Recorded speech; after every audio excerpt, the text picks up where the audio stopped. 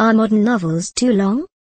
The 6th of September 2014, last updated at 10:29 BST.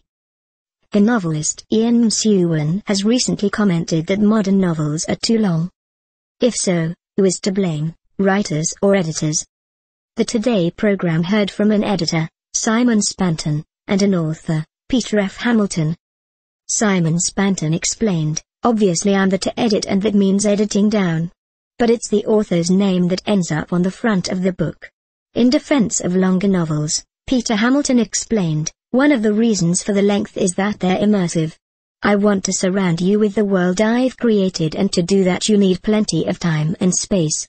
First broadcast on BBC Radio 4's Today programme on Saturday 6 September.